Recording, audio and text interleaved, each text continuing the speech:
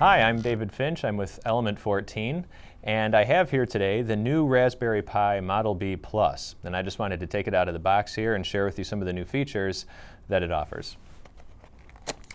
So like your other Raspberry Pi, you will be receiving in the anti-static bag, nice and sealed, the Raspberry Pi Model B Plus in the bag, as well as the official Raspberry Pi Regulatory Compliance and Safety Information card that also comes in the box.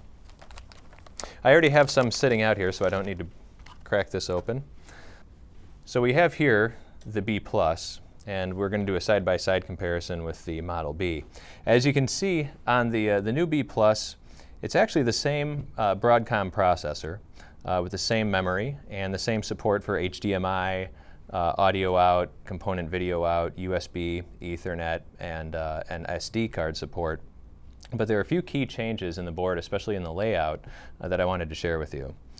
One of the hardware changes that was made was actually related to power consumption. So the new Model B Plus will operate at 600 milliamps as opposed to 750 milliamps on your current B. The other enhancement that they made on the Model B Plus in terms of power is you can now supply the Model B Plus with 1.2 amps from your power supply, and this is used to drive additional USB peripherals, but we'll get to that in a second. Essentially with the Model B Plus, you can do more. We've added a lot of expansion.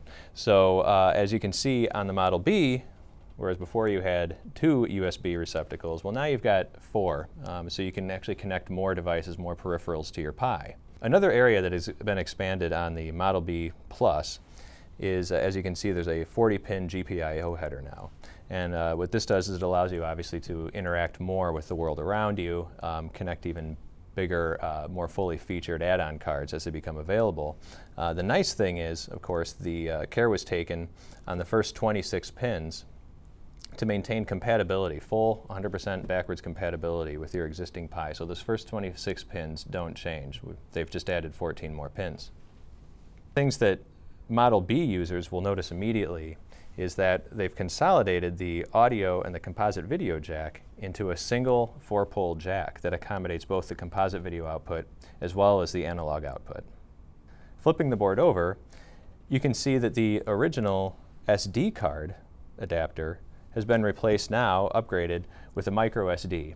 This is a significant improvement, especially if you utilize the case. Now your SD card won't necessarily be sticking off the end of the board, getting damaged, broken, or even stolen.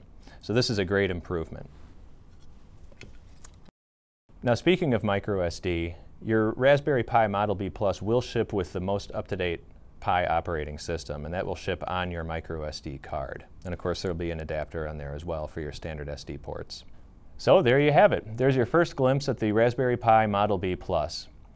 Now if you have any questions or if you want to learn more, please click on the link to visit the Element 14 community. Thanks for your time.